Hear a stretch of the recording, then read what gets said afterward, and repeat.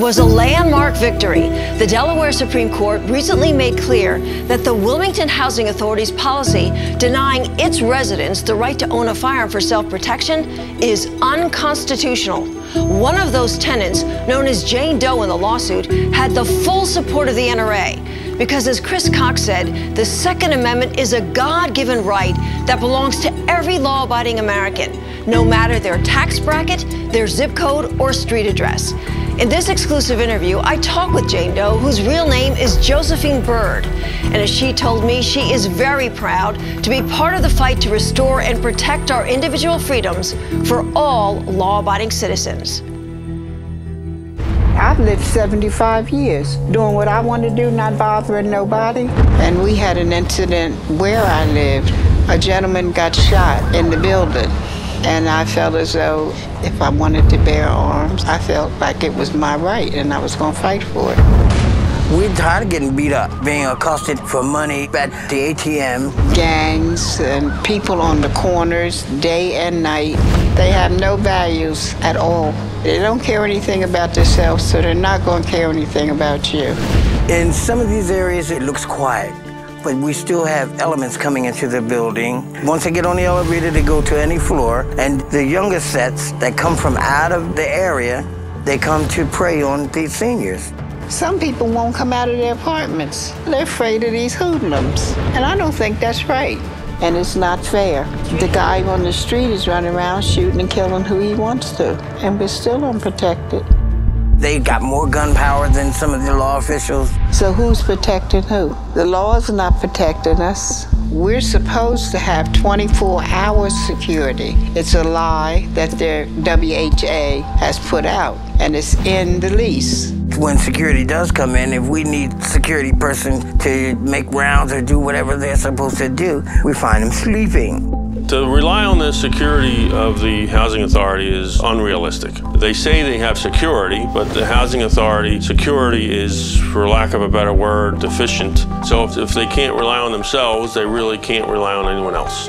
It is a very dangerous place. This is about public housing. This is about the people who need the ability to defend themselves, probably more than you and I do. You have 911. Then what you gonna do? You'll be sitting in the chair dead by the time they get there. So let me have my gun. I'll be protected.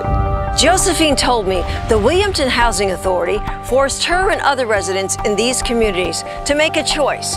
Either live in fear for your safety every day or carry a firearm for personal protection and risk being evicted. A lot of the residents were told that if they did something like this by the manager, that they would be put out. They're scared. They don't want to be put in the street. I felt like I was treated like a second-class citizen. Worse than second-class citizens, not citizens at all. If you evict someone in public housing, you're sentencing them to homelessness. And if you are living in fear, you're not living free. I knew I was in line for eviction if I kept on, and that they were going to fight me tooth and nails too. But it was my right, and I don't like for anybody to walk on my rights. I am very safe with my firearm. I wouldn't live without it. I think what Josephine did was nothing less than heroic.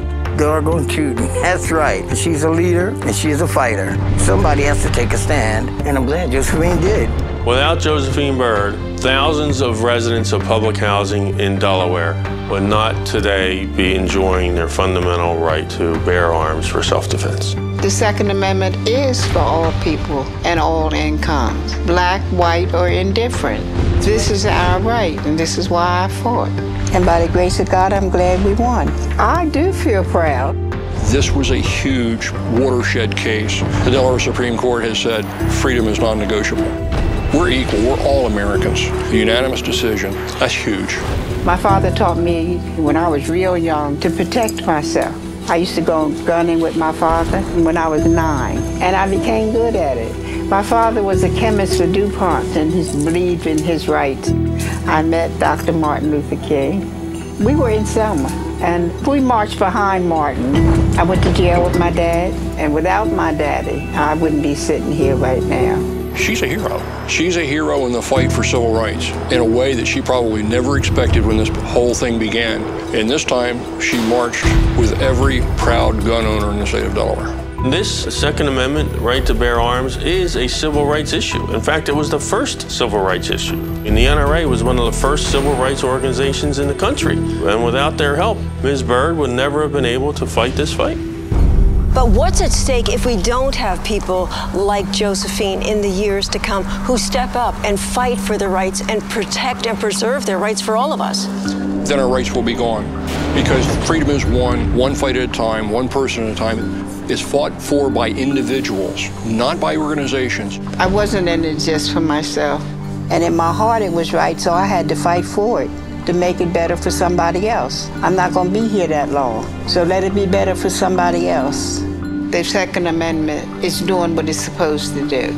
A couple of people that I know went and applied for guns. They have done it already. Safe is happiness.